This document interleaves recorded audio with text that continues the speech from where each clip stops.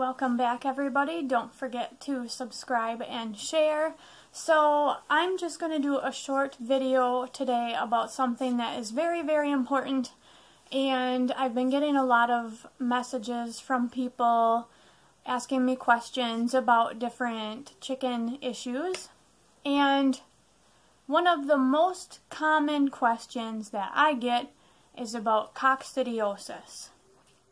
It's something that I think pretty much every poultry keeper deals with at one point or another, and coccidia is everywhere.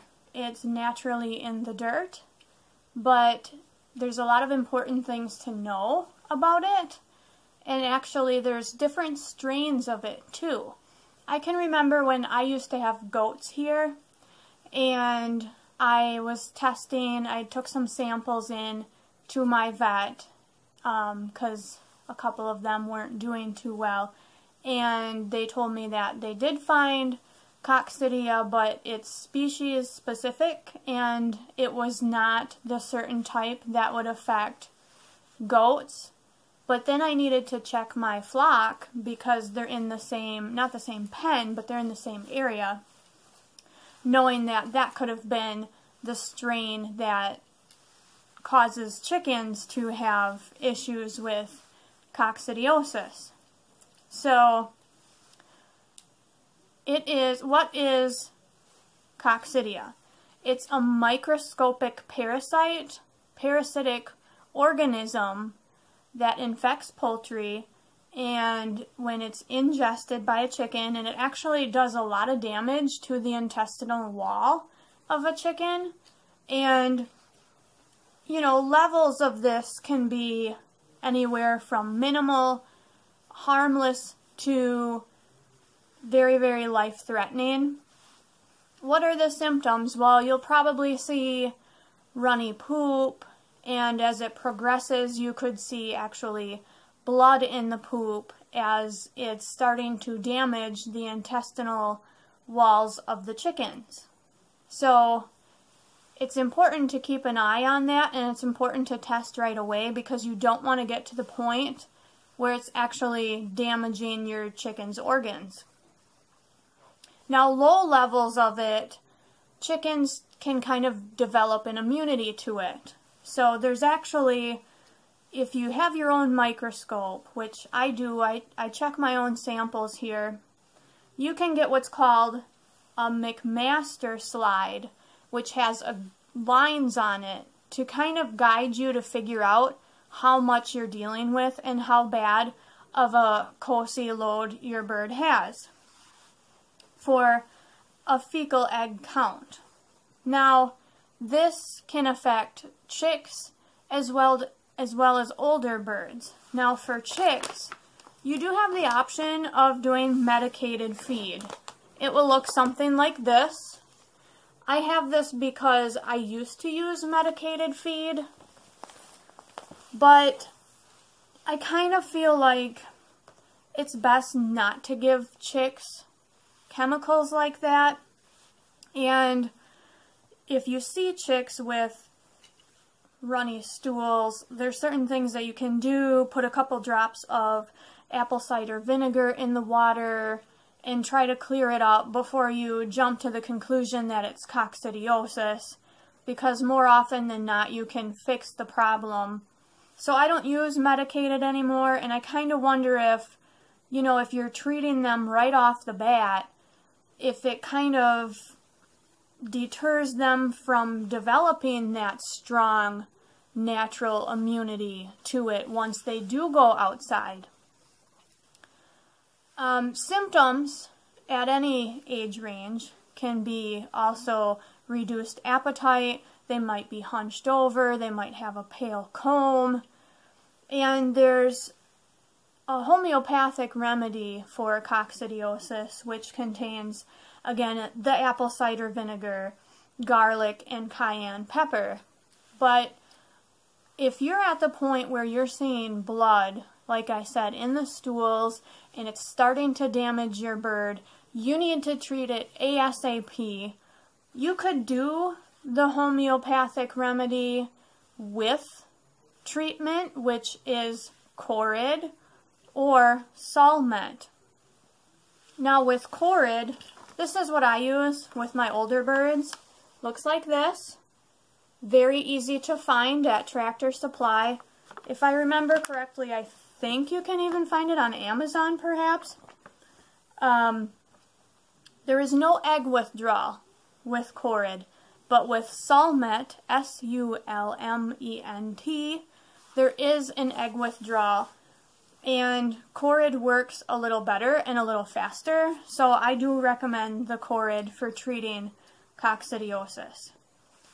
Now, if you're going to use the medicated chick starter,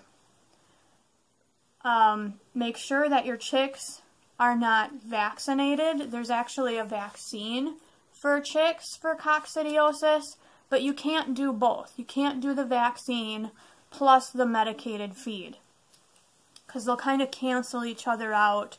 They won't work as well. It has to be one or the other, vaccine or the feed. Now, the medicated feed for chicks is not a cure. And you can find medicated feed for older birds too. You can find medicated feed for turkeys. It's not a cure, it's a preventative. Just, I feel like the homeopathic stuff. Again, if you're to the point where your bird is hunched over and there's blood in that stool, you have to get the Corid right away. I actually want to show you something here. This is my Bantam Dominique hen, one of them. I have two of these girls. Her name is Gimper, actually. When she was a chick, she had a vitamin deficiency and her feet were curled over like this and she kind of was gimping. So that's how she got her name. I did fix that problem. Took about a week. I'll do a future video on what you can do about chick health. Come on, Gimpy. Now, Gimper here, I noticed months ago, I'm going to say probably about 4 or 5 months ago, that she had a pale comb and she was getting thin, and so I did a fecal sample here and I saw a ton of Coccidia eggs in her stool, and so I treated her for that. Took a couple weeks.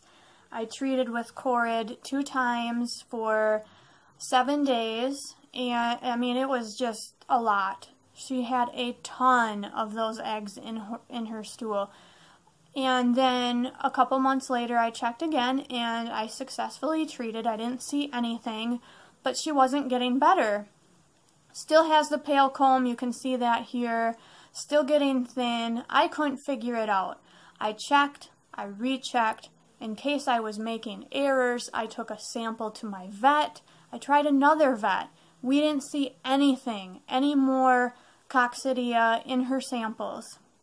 And recently, I would say within the last probably month, she started to have undigested feed in her poop, as well as all the other symptoms that I mentioned. And so I did some research and found out that when a bird has a really bad coccidiosis issue, they're more prone to Clostridium. And undigested feed in the poop is a symptom of Clostridium. So I had her checked for that, and that came back negative, as well as a bunch of other tests. And so I do think it's possible that she had coccidiosis so bad that it did so much damage that she cannot digest properly anymore. She's currently on an antibiotic just to see if there's just something else that we're missing, and if that doesn't work either, then I think my hunch about her just being so damaged from all that Cocci is probably true. I don't know what I'm going to do, because she still eats like a champ and she still, walks around, acts totally normal, but we just have that paleness and we have the problem with digestion. So I'm going to wait for the test results. I'm going to see what happens. I'm going to keep trying to give her extra treats. I'm giving her bananas, yogurt, vitamins, doing all I can. So I'll update you in the future about that. But I just wanted to show this bird to you. She's kind of wondering what's going on. She's a little sweetheart. I've been really sad about my Gimper here and what's going on, but hopefully we will figure it out. There is no more Cocci for this girl. Yes, I love her. I love them all though. So again, I check my own samples here, and I'll just show you something real quick because I'm going to grab something here. I'm going to do a future video on how to check your own samples. I bought my microscope on Amazon. It works really well, and it was under $200. Money well spent if you consider how much money it costs you during a year if you have a big flock to keep bringing samples in. So it was well worth it. I will do, like I said, a future video where I show you how to use a microscope for fecal samples, and I'm actually going to take my phone and position it so you can see what I'm seeing in the microscope. I'll go out and get some samples from my flock, and I'll come back on the video and do it live. Hopefully I don't see anything, but if I do, it'll be great for educational purposes. So just so you know, when you're looking through a microscope, the Cocci eggs are tiny, really, really tiny. And they're different from worm eggs, other parasite eggs. A worm egg can be shaped round, or it can kind of be more oval. I'm not the world's best drawer. That totally is not an oval. But anyways, when you see a worm egg, it can have points on the end.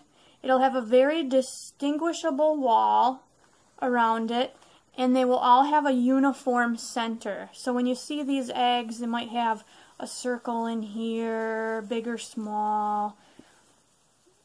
Actually, there is one worm egg that looks, and I believe it is tapeworm, where the center looks like this, has different parts to it. But the Cocci, it's very hard to see, very hard. You're going to have a high magnification, and the center won't be as uniform. You might see one with a center like this, or you might see some dots in there like that. And I've actually seen so many that they're kind of like connected to each other like that. They can actually have two center parts like this. So that's what Cocci looks like, very different from your worm eggs like this. But again, I will go through that on a future video. So I just wanted to highlight those things for you. Here's a few reminders again with my old school whiteboard. Now, if you want information on the homeopathic stuff, like how much ACV, garlic, and cayenne to do, just comment below or send me an email.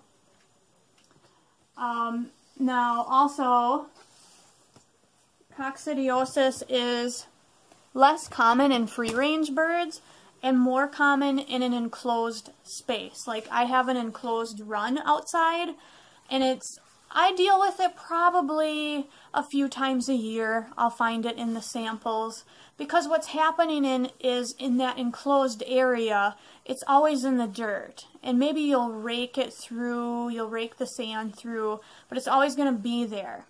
And the more wet or muddy your environment is, the more you're going to find. So it's especially important to do checks in the spring and in the fall when it might be more wet in your enclosed run or wherever your chickens are at.